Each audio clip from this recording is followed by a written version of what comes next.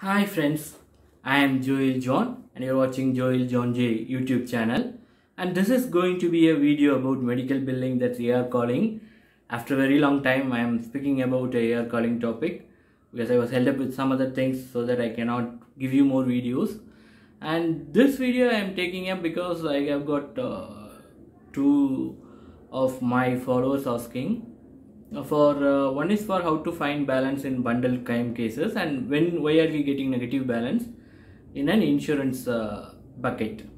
So I'll explain that, and in the meanwhile I got another one of my followers saying that for rejections also they are asking to do a ask for an EOB. That's not possible. Only when it's denied there will be an EOB. Yes, I really appreciate here, their knowledge is excellent, but sometimes quality team people also do mistakes. So on that case you have to check with your team leads and managers, get their support and try to ask them to remove the error, because only when it's denied it will have a denial code and EOB. So what's the in insurance billing, you will hear these terms repeatedly, because they will say when the claim is rejected also they will say the claim is rejected.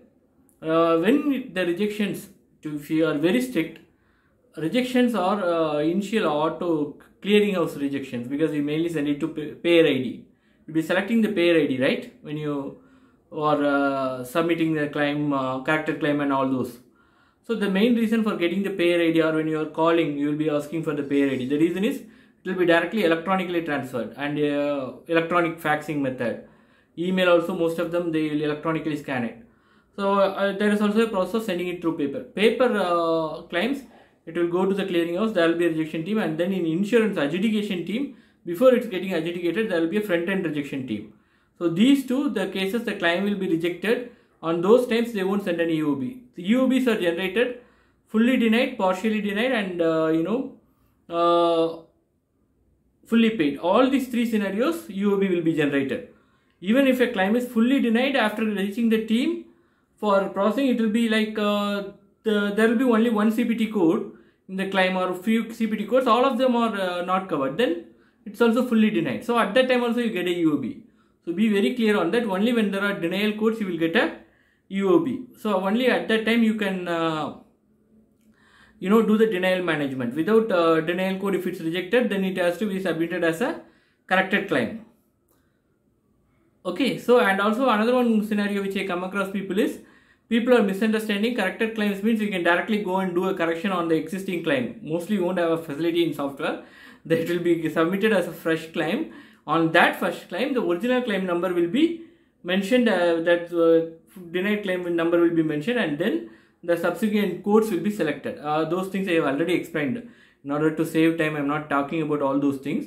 So now quickly getting into the knowledge part of this particular video, why we are getting claims bundled. Bundled claim means there's a Excel kind of sheet called as NCCI Edits Sheet. What this talks about? Bundled CPT codes. The claim is bundled, the CPT code is bundled. All this reason is, when there is a particular treatment, when there is a major treatment, what they do is they have a particular CPT code for that. In that itself, they will include the bills of all the treatment which are required, which will be arising out of this. All the CPT codes will be there itself. For example, if they have to do major surgery, the diagnosis which are going to be done for that, those CPT codes. After diagnosis only they will do the surgery. Those CPT codes will be added. Then the future treatment, after doing a surgery he has to take some medicines, he has to take some rest. All those charges will be added up.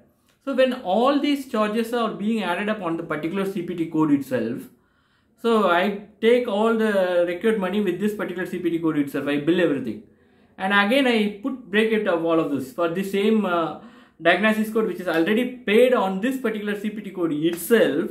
If I put that same which I put the CPT code again and bill, this is double time billing, right? Will you accept? You won't.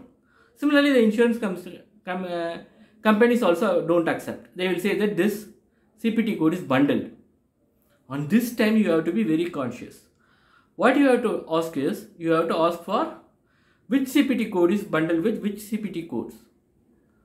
So this is where you have to be very careful, because they will most of the representatives, insurance representative whom you speak will be in a hurry to finish up the call, and they will just give 1 or 2 times. It's your responsibility. You are working on the provider side. It's your responsibility to ensure that all the line items in a particular claim form is paid. What you have to do is, you have to open the claim form before you call a insurance rep. You have to check for the existing UOBs. Then you have to make the call. This they call it as pre-call preparation.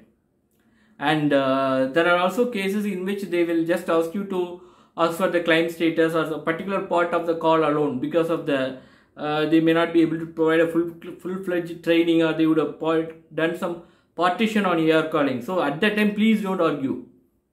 Please listen to what they say, and if you can do it completely, then do it. But if they say that you have to ensure that the insurance bucket comes to 0, then you must do all the steps. This is the simplest method to understand whether you have to work on all the claims, all the scenarios in AR calling. Then they will say you have to take care of the insurance bucket. Very simple word of that particular account. And then only you can move to the next. If they say that, but you cannot make it 0 at the first time itself. It will take few days. You have to ask for the UOB, you have to ask for the check whether the UOB is already there.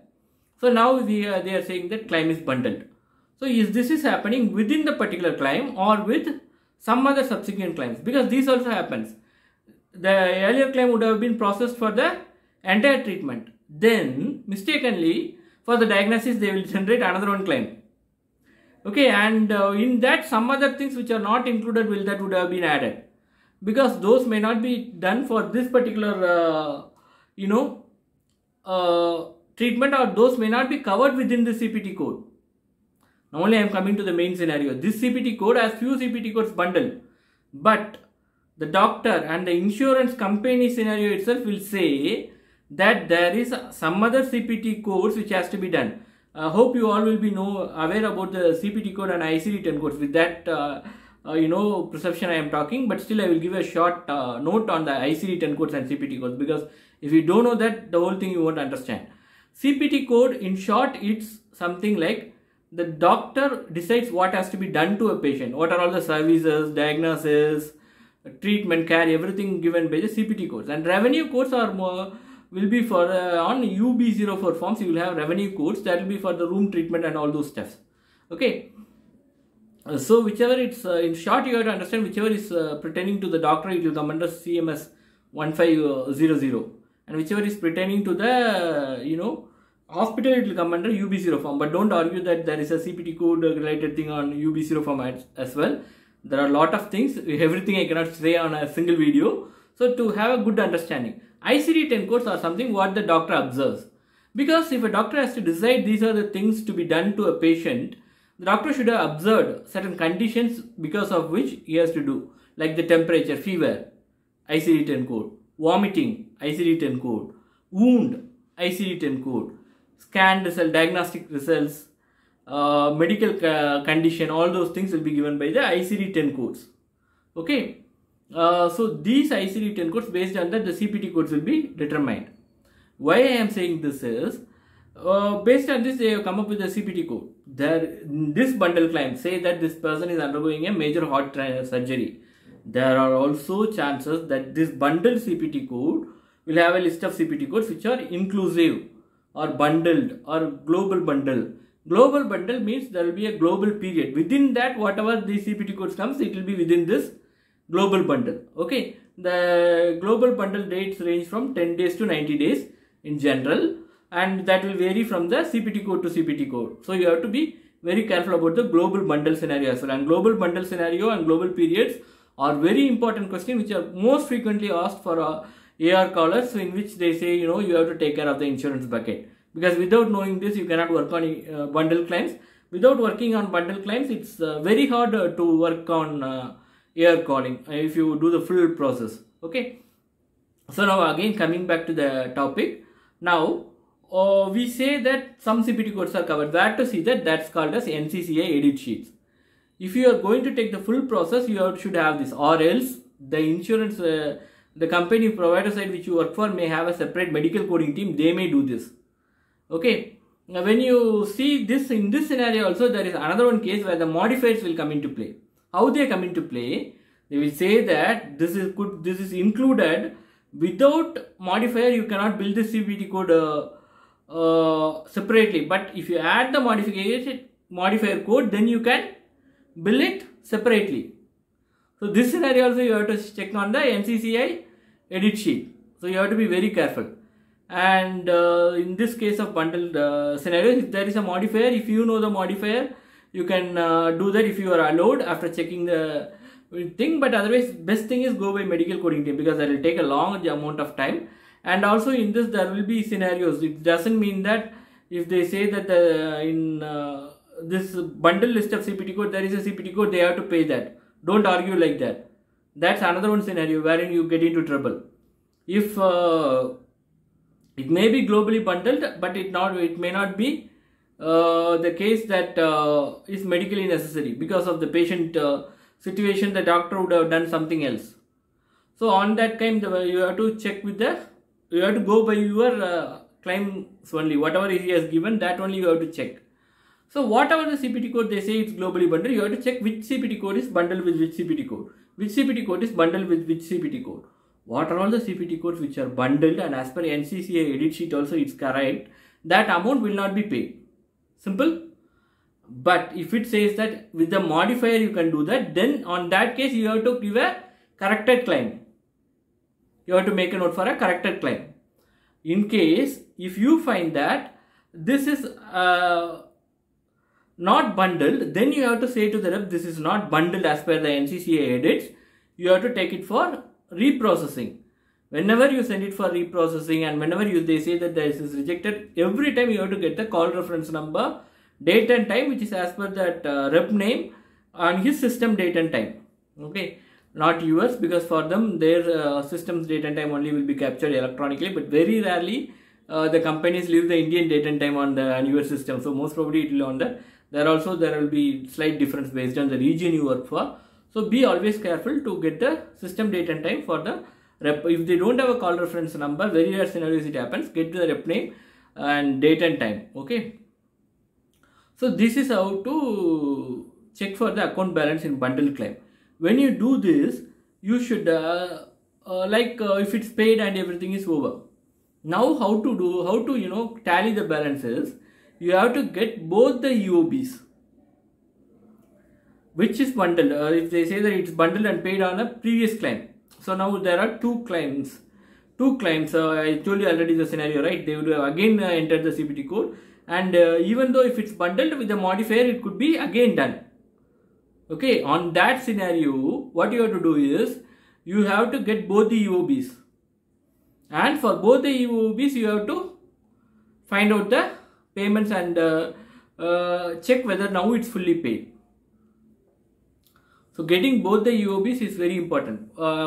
If there is an adjustment, so towards which EOB this is adjusted. Here some cases that they will say that this CPT code on the next claim which is generated, this CPT code will not be paid as it's globally bundled with the previous CPT code. So this particular payment is done on a previous claim already.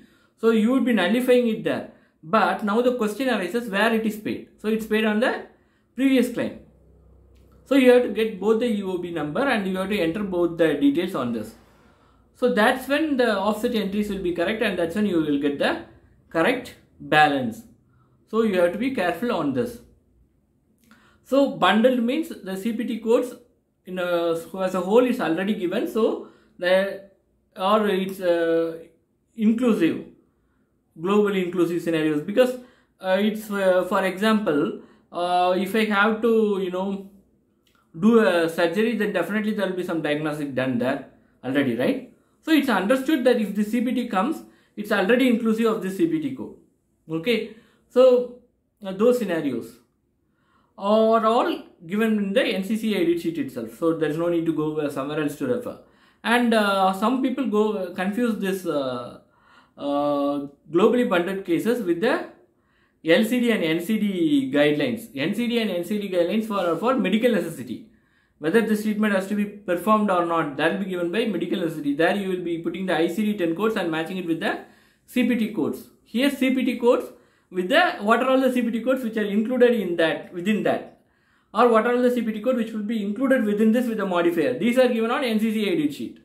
So don't have this confusion. If you mistake also, you will find out when you have the ICD-10 code and CPT code and here and that CPT codes and CPT codes.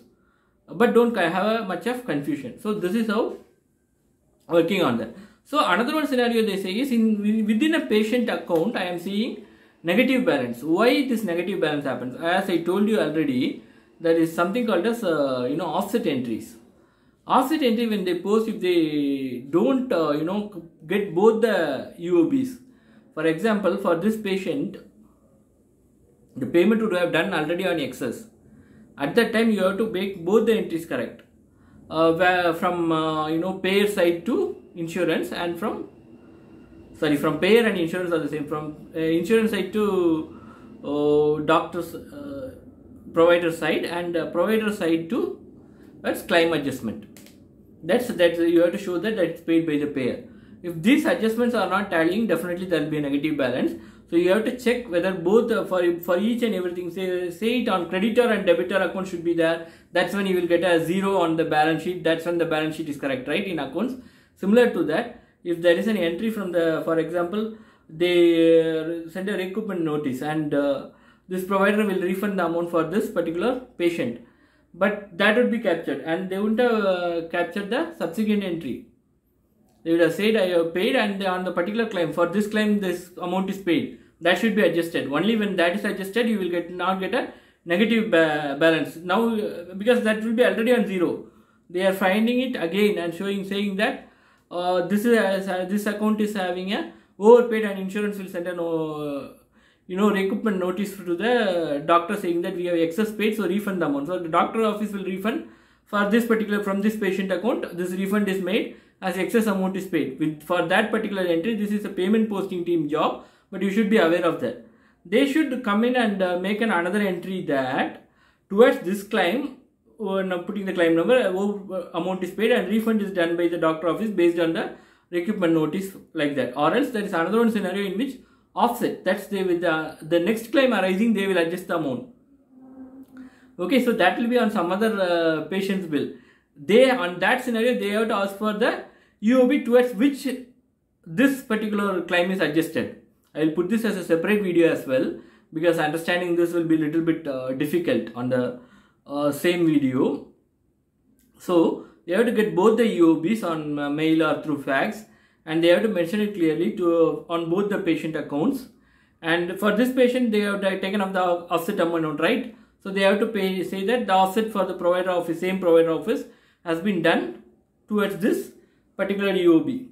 And then with this UOB, you have to track back that particular patient account, and on that you have to put an adjustment. So when both the side entries are done, that won't show a negative balance. In this case, the previous account, if they put an entry only for that, this much amount is, that account, let's assume that it's already on 0.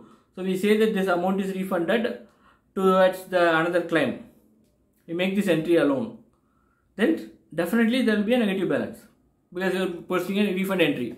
You have to put another adjustment account that saying that this refund is already paid on excess.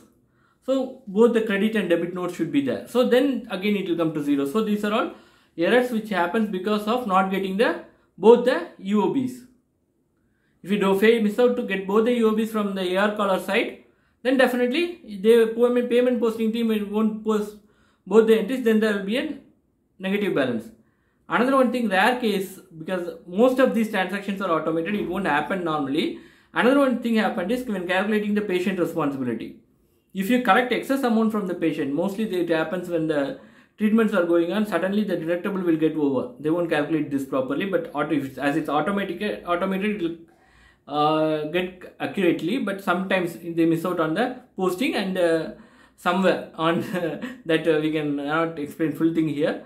So when they miss out to do the posting, or when they miss out to do it on the same order, the deductibles would have already met. Even after that, you would have already directed some money from the patient towards deductible. On that cases, you have to refund it to the patient. When you refund it to the patient, you have to again put a corresponding entry that this is paid excess on this particular claim, so refund that. So that's when the refund entry and which claim it's paid in excess, that too should be on the both different sides, and that too should get tallied. If that doesn't get tallied as well, you will get a negative balance. Okay friends, so on this particular scenario we have talked about global bundled, global periods, inclusive cases. All these you have to refer the NCCI edit sheet. Within this also there are chances in which the doctor would have done some treatment which are not medically essential. You cannot take that if there is one global bundle case, so it should be there. You should be very careful on why they are denying. If it's said as medically not necessary, then you have to ask them whether you follow the NCD or LCD guidelines. Based on what the guidelines they are saying, you have to check on that with the ICD-10 code and CPT code. On NCCI edit sheet, it's CPT code, and within that CPT code, what are all the CPT codes which are directly inclusive, and what are all is not inclusive, or what are all is not bundled, or what are all bundled within the global period. That's called as global bundle, and the global period should be applicable, and you have to check with the period from the date of service. If the global period exists, then it's not bundled, you can bill it separately. If the global, and then again it's medically necessity or not will be the next question. That's when I said that LCD guidelines, because they may say that the way this is given again, at that time you have to say that this is medically necessary. So now it's not within the global periods, and if it's still denied, you have to check with the NCC, LCD and NCD guidelines. Okay, now if they may also say that this could be included within with the modifier, it could be separately billed. On the time you have to send it to the coding team, get the appropriate modifier and submit it as a corrected claim. Okay, you should know when you have to ask for reprocessing, when you have to submit a corrected claim, and some cases if you give the modifier on the call itself, they will accept. And another one shortcut you can do is, if there is a repetitive treatment, say for example because of some adding some artificial things on your body, when they add a plate or something, there will be a certain period after that you have to remove the plate and then insert a new plate. On those cases, check for the frequency of its repeating. You will have a similar claim. On that claim, most probably the similar argument would have happened. On that case, you have to ask for the previous claim, quote that claim, with the date of service. The rep will check that claim, and all these details, corrected claim, everything will be there. So with that, he will take it for reprocessing. So at that time you can save the time and you can collect the money. So that's a shortcut. So have all this in mind when you do processing of a globally bundled claim, and at that time you will be able to solve these kinds of cases. So I think with this we can come end of this video. And negative balance, there are also a lot of other scenarios, and global bundle also we can talk about that separately on a video. This video I am making it mainly as these people asked me queries.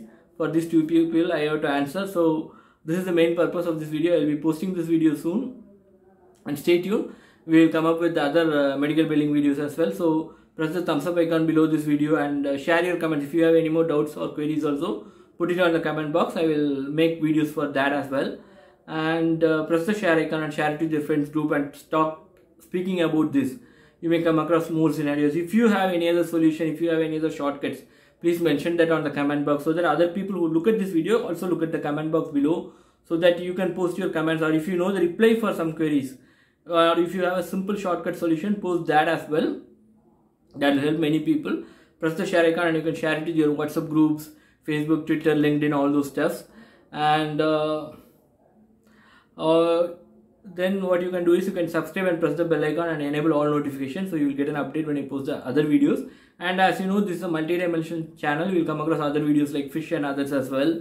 And also I am started speaking on those videos as well. And then I will be putting on general awareness topic as well. Watch those as well. It's time to say bye, and so Joel John J signing off from you. Bye.